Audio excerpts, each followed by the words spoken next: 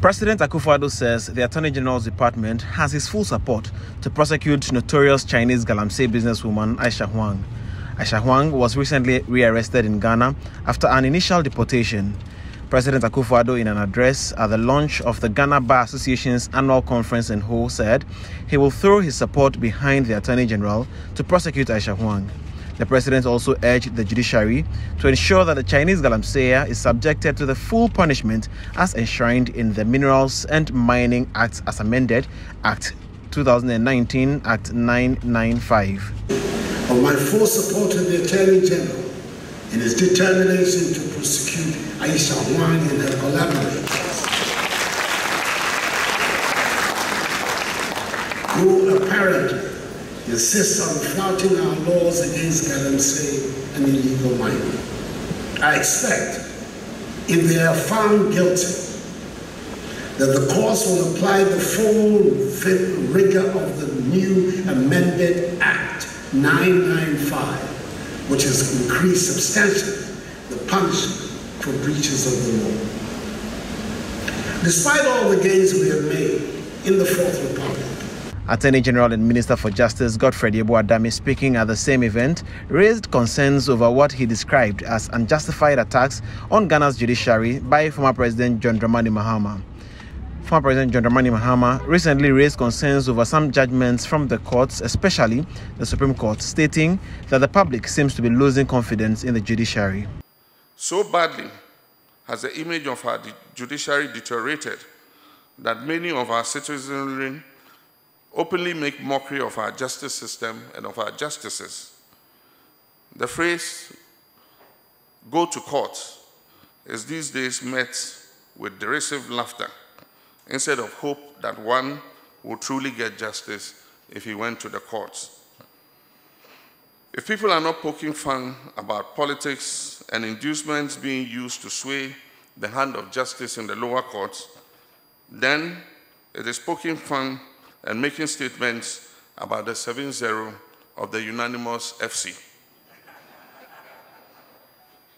Verdicts which mostly involve cases of a political nature in our Supreme Court. This is an unfortunate but serious development.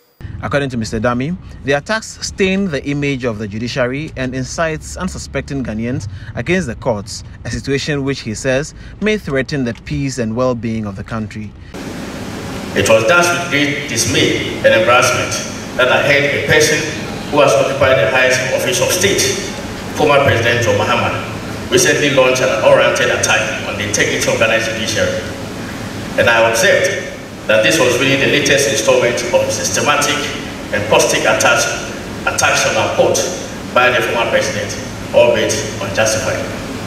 And I observed that this was really, and I'm compelled to comment on same in this address, because they border on the security of the state and constitute a deliberate pattern of conduct aimed at undermining the independence of the judiciary, an arm of government whose autonomy is crucial to its proper functioning. Such conduct is clearly deplorable, coming from one who has occupied the highest office of president and aspires again to that office. At this moment, it's important for all to note that I express this sentiment not because I stand in opposition to former President Mahama as a politician. My dismay is founded more on the fact that I'm a lawyer, and every lawyer ought to be concerned about these kinds of views expressed by a political leader in this country. Mr. Dami, who was also addressing lawyers at the Ghana Bar Association's annual conference in Ho, said well-meaning Ghanaians ought to call the former president to order lest his conduct derails Ghana's democratic growth. Closely examined, one will notice that the source of the former president's unjustified attacks on the judiciary is the unanimous dismissal by the Supreme Court of his rather bogus election petition, which indeed, in my respectful view, was dead on arrival and bound to be dismissed by any court worth its salt in the country.